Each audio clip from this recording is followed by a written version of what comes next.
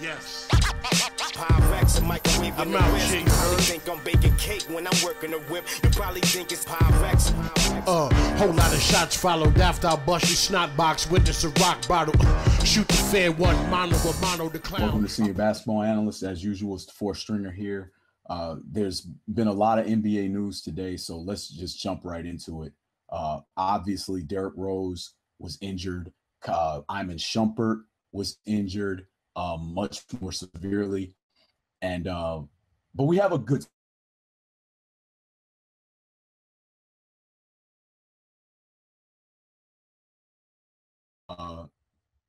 John Wall is a good dude, man. And you know, we don't do a lot of personal discussion about players on this show because it really doesn't matter. What matters is their entertainment value and what they bring to the table when you watch the product. That's what really counts. We're not trying to have dinner with the guy. We're not trying to vet him to see if he's going to date our daughter. We're just watching the games, right? So we usually stick to that. But when I see something like this, I want to talk about it. So the news is everywhere. But the place that I saw the place that I actually saw the story, you know, Yahoo News, you know, I'll share it with you, you know, briefly. As you can see, there's the Cavs Shumpert. He's out, so you can see it right there. But anyway, with that said, you know, John Wall, Wizards John Wall donates $400K to DC Homeless Children's Charity. And this is great. It's this place called Bright Beginnings. And just look at the picture, man. John Wall, you know, doing things for the kids, man. You love that. You know, you love to see that. And, you know, I'm going to tell you, you know, just briefly about, you know, John Wall. You know, Wall he had a turbulent start to his career. You know, he had knee tendonitis and was sitting out games, and a lot of people were questioning his toughness. Then once he got on the court, people were questioning his, you know, basketball IQ because, you know, myself included, because he was just a guy that would he was always trying to beat people with his tremendous athletic ability. And what he learned, trial by fire, is that you don't beat people with your tremendous athletic ability by always trying to outrun them and always trying to outjump them. You have to pick your spots. You know, you hit the accelerator, then you hesitate, and then you go, and then you explode to the rim. You know, when you can do things like that, that is what has turned John Wall into a guy that is one of the leading assist men in the league. In fact, I think in total numbers, I think he has more assists in the last 2 years than any other player, even though he didn't lead the league in assists. John Wall has become an elite guard. He's elite. He's one of the top assist men in the league. We all know he can score. He's always been able to score. And he's also a great defender. You know, in a day and age where perimeter defense is not only difficult, it's something that people don't pay for. So you don't really have a lot of incentive to do it unless you just want to play the game the way it's supposed to be played. Then you care about defense. And John Wall does all of that. And then it's also nice to see him going out and doing something for, you know, the most vulnerable people in our society, you know, homeless children. So this is just a wonderful story. And I love to see a dude, you know, taking those riches that he's getting. And this is a guy that, you know, had a rough upbringing in terms of, you know, his family's wealth. They didn't have any. You know, they were poor. And this guy, you know, once he makes good, then he's reaching out to other poor people and trying to give him a hand up. So you love to see that. But you know who doesn't love John Wall and who's always has something stupid and terrible to say about him? Colin Cowherd, the guy that Fox Sports Net just paid all kinds of money to bring him into the fold. And, you know, and remember when ESPN tried to pretend like they cared that he was a racist, when he'd been saying racist things the entire time he'd been at ESPN, but then he said something racist, like right at once they knew he was leaving, and then they suspended him like, oh, no, we don't tolerate that at ESPN. Colin Cowherd doesn't offer anything other than racism. He doesn't offer anything other than stupidity. Now, you say, well, no, he has this and he talks about sports. I mean, I got news for you. Colin Cowherd doesn't even watch the games. Now, you can tell he doesn't watch the games from the things he says, but I know from, I guess that'd be third hand, I used to listen to before they canceled it, or before Ryan Russillo got a gig with Scott Van Pelt. He used to do what was called the ESPN NBA Today podcast. And it was great. It was fantastic. It was one of the inspirations for me starting this show. But Ryan Russillo said he walked up to Colin Cowherd at a Boston Celtics game and said, "Hey, why did you say such and such about this player?" He said, "That didn't even make sense." And he said, and Colin Cowherd laughed and said, "I don't watch these games. Who cares? I just say anything." And Ryan Russillo said he was serious. He said, "At first I thought he was kidding." He said, "So," and he said, "So, you know, when you're listening to Colin Cowherd, I just know he doesn't watch the games." This man talks about sports for a living at the highest level of the sports media industry, and he doesn't even watch the games. But that's not what we're here to talk about. We're not here to talk about how bad he is at his job. We're here to talk about what a piece of garbage he is. So let's look at, since Colin Cowherd always has something nasty to say about John Wall or John Wall's dead father, let's see what Colin Cowherd has done for other people, right? Because don't get it confused. These journalists like to play this everyman routine, but a guy like Colin Cowherd is a multi-millionaire. He's got to be worth more than John Wall. He's been making millions of dollars for years. He's worth more than John Wall. He's got to be. Let's see what Colin Cowherd does for other people. Let's find out. So I did a couple of searches, and I just wanted to see legitimately, what does he do? I said, okay, let me check Colin Cowherd donates. Well, let's see. Colin Cowherd to leave ESPN. Colin Cowherd to leave ESPN. Oh, look, John Wall donates because somebody said in the comments, I wonder what Colin Cowherd has to say about this. Look at that. Look at that. You find John Wall donating stuff when you're looking for Colin Cowherd. Oh, here's more of Colin Cowherd not donating anything. Hubbard Broadcasting donates. That's just something else on the page. Colin Cowherd invites you to blah, blah, blah. Oh, Unilever donates soap. Yeah, thanks. Man donates $10 million to poverty-stricken community. Ain't Colin Cowherd. Here's Colin Cowherd apologizing to Pedro Martinez for racist comments. And it goes on and on like that. Trust me, do your own internet search. The dude is a piece of garbage. He doesn't do anything for anybody. So you know what? I did another search. I said, hey, let's try Colin Cowherd philanthropy. Let's try it out, right? Don't worry. More of the same. More of the same. More of the same. Oh, and him also saying terrible things and making other people uncomfortable. Colin Cowherd, and this is this SB Nation talking about Colin Cowherd and his stupid comments about John Wall's dad. And then they pointed out that it wasn't even a consistent argument because he praised Rajon Rondo, who also his father wasn't around. So he's not even consistent. But see, he doesn't know anything about Rajon Rondo's background. He doesn't care. Colin Cowherd just says stuff. And I wanted to highlight this because the guy, frankly, he's a disgrace.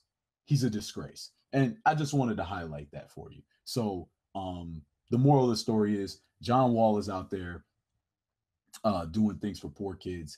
And it's really promising. And I hope to see more of that from him because, you know, hey, these billionaires aren't going to do anything for anybody, man. We need people like John Wall that can give a hand up to the most vulnerable members of our society. We need that. And I'm glad that John Wall stepped out and is doing that very early on in his career and early on in him having some wealth to give. So that's good. Now on to the injuries. Oh boy. Look, you know what? Not going to get into any of the stupid stuff. Anybody that knows anything about basketball at all, if you just watch basketball, guys catch an elbow to the orbital bone, breaks. That's the way it is. Happens all the time. It's just not that strong. It's just not that. It's not that they're not that thick. They're not that strong. The orbital bones just aren't. Orbital bones break during boxing matches where the guys are wearing pretty thick gloves. Orbital bones just break. So if you catch an elbow, especially an elbow from a big guy, man, it could implode your face, man. And, you know, there's a lot of people, John Wall's made of or not John Wall, I'm sorry. Derrick Rose is made of glass. Derrick Rose, Russell Westbrook, who may be a cyborg, he just got his face broken. Now he broke it on someone's knee, I believe, but faces break, man, when they get hit. That's why so many players playing masks throughout the course of the year, because they're coming back from injury and they need to wear a mask to protect their face. That happens all the time. Noses break, orbital bones break, they break.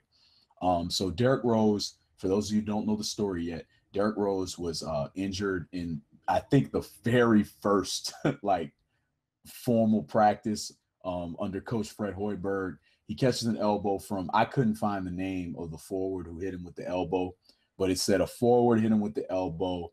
I was reading this story in the local paper here, the Chicago Tribune.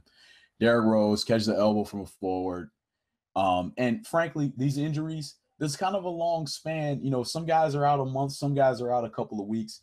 I expect Derrick to be back any time between 2 to 4 weeks. He'll be back with a mask on, and that'll be that.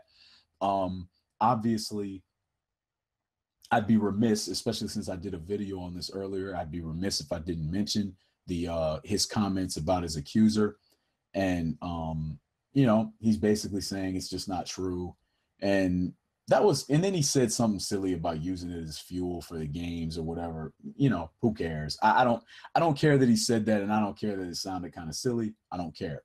I also don't care about getting in this man's pockets and saying, oh, how dare he say that he needs to make money for his family. Well, what is he making it for then?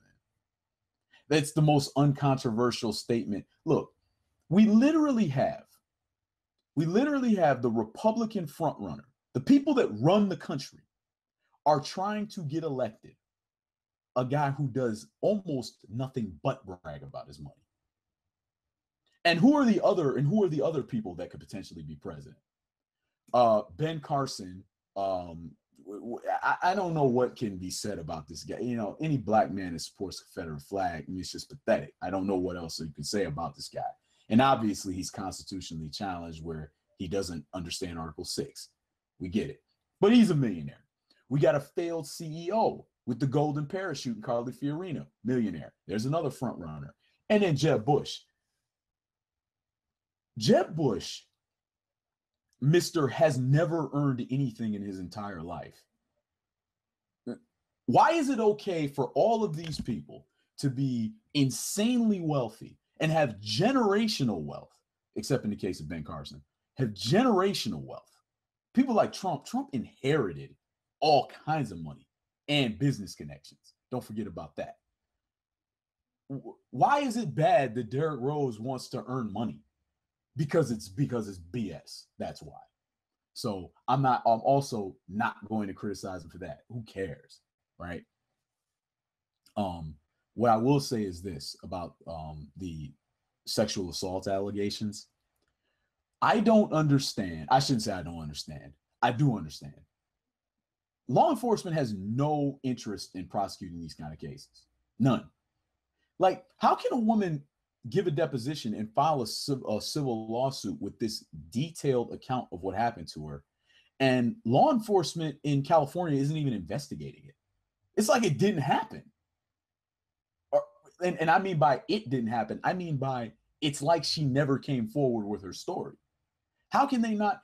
Do you know law enforcement? Look it up. Law enforcement is literally hanging pedophilia charges, and not pedophilia, I'm sorry, child pornography charges on teenagers that have pictures of themselves on their phones. I read the other day about a kid being charged as an adult for this crime, which is a logical fallacy. It wouldn't be a crime if he wasn't a kid. So how can he be charged as an adult? Don't worry, law enforcement's right on time with that. But in this case, with Derrick Rose, are they even investigating it? I don't know. Nobody knows. Actually, we do know. They're not investigating it. Let's just admit it. They're not investigating. You saw what these clowns did with the Patrick Kane case. There's DNA in a bite. No one cares. And the clown DA goes and does that just foolish press conference, and he's basically blaming the case. He's like, I can't prosecute now. This old lady stopped me. All right, dude. Well, you know what? Then I guess we're in anarchy then. If an old lady can stop you from prosecuting a crime, I don't know what to tell you, dude. If you can't do your job better than that, I don't know what to say. So those are my thoughts on the Derrick Rose injury and the Derrick Rose controversy. And I say it's a controversy. I don't mean to diminish it. You know who's diminishing it? Society. Because no prosecution, no investigation, no nothing. Now, Iman Shumpert, finally. Oh, Iman. Iman Shumpert reportedly, and this is according to ESPN, and these are statements. A lot of the sources for these statements are Cleveland Cavaliers general manager David Griffin.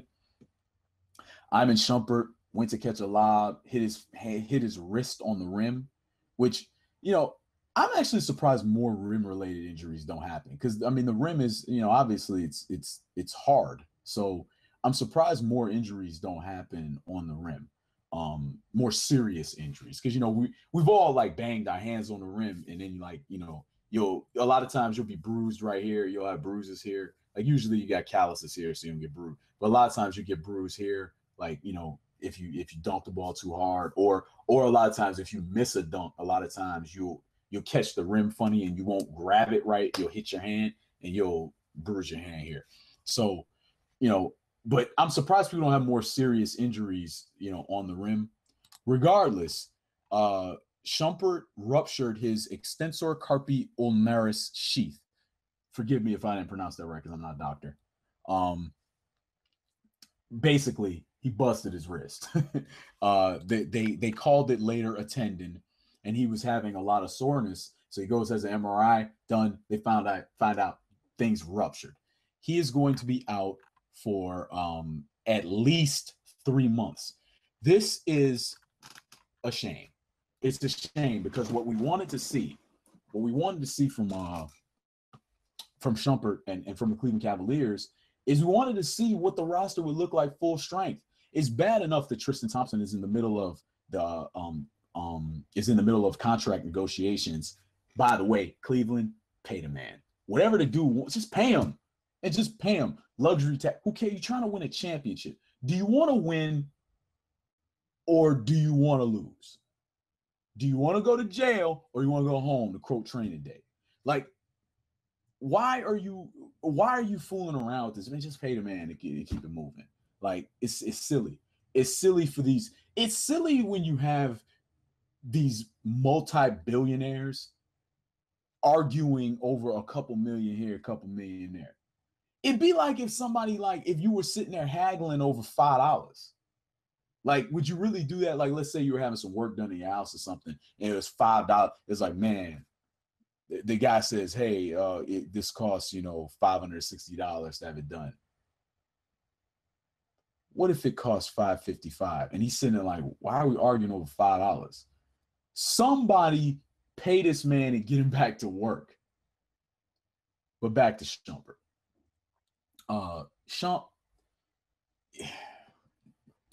It's just, man, it just seems like it's always something, man. He hurt his shoulder in the playoffs.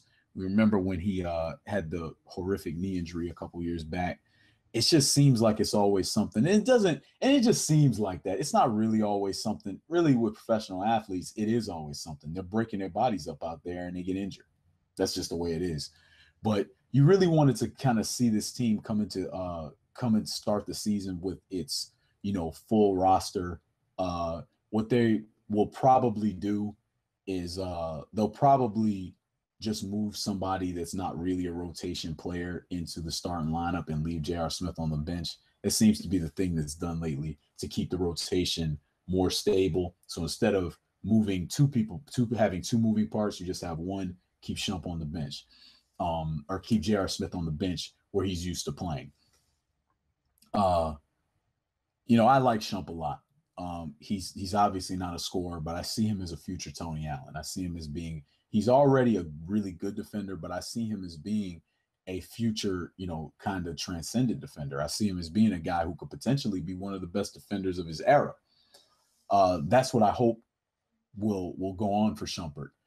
But supposedly, and Griffin was talking about how hard he worked in the offseason. We got to see a consistent jump shot out of Iman Shumpert. We really do. We really want to see that. And the no other reason is shooting open jump shots just isn't difficult, man. It's just not difficult. Regular people hit open jump shots. It's not difficult. So when I see Shump, missing a lot of open 18-footers, it frustrates me because I know if you just put one hard offseason in, all those woes would go away. And it's not that I don't think he works hard. I think he's not working on the right things. And I was interested to see how he was going to come into this season, given that now he's a vet and he's had a lot of injury problems. So he's had a lot of messed up off seasons. This offseason, I thought he was going to be healthy and he was going to be able to maybe come back with some new arrows in his quiver. So Iman Shumpert is going to be out for 3 months. The only good news here is that he has plenty of time to get his rhythm back for the playoffs. That's the other than that, this is just a mess. You just hate to see it. You want to see these guys. When you're a fan of the NBA, like I know you are, you want to see these guys full strength and playing well. You don't want to see guys getting hurt. You don't want to see teams like that season we went through with the Oklahoma City Thunder with Kevin Durant. That was awful. It was awful with Durant. He has a foot injury. He sits all that time. Then he finally comes back. Then he re-injures it. And then he's done. It's just frustrating. It's because you want to see these teams full strength. You want it to be like a video game, man, where everybody's roster is full strength and everybody gets to and we get to actually see who is the best when everybody can bring all of their players to the arena suited up, ready to go. So that's the injury roundup so far. To recap, Derrick Rose, he's probably going to be out, anywhere from 2 to 4 weeks. Broken orbital bone in his face. Great. And one more thing about Derrick Rose. For all you people on the internet, talking so silly and doing your usual, that elbow would put you in a coma, man. Like, have you ever seen Derrick Rose? Stop acting like you're so tough and Derrick Rose is so soft. Stop doing that. That's so dumb. That is so dumb. Have you ever seen Derrick Rose? Have you seen his neighborhood? I got family that lives there. You wouldn't walk through there. So stop it. Stop typing and acting like you're tough because you're typing on a computer. That's silly. Don't do that. You sound like an idiot. You were the guy that wasn't even good enough to start on your high school team, but somehow Derrick Rose is a sucker. You know who you were? You were the guy that Derrick Rose dunks on. Actually, you wouldn't have been in the game. Never mind. Anyway, and Iman Shumpert, he's out for at least 3 months. Ruptured tendon, for lack of a better description. Ruptured tendon in his wrist. So obviously we wish both of those guys well. We want them to be back on the court. Unless of course the Rose thing is true, and that also obviously complicates things. So with that said, this is Senior Basketball Analyst. Hit that thumbs up, like us, subscribe, check us out on Twitter, SBA 4th String. That's at SBA 4THSTRING. So check us out, man. If you like it, keep supporting us, and we'll keep bringing you, the facts. So do the knowledge. Oh yes, Sean Carter is nice, but Sean Price is the best. Sean gone, no Sean Dawn. Sean is a dawn I don't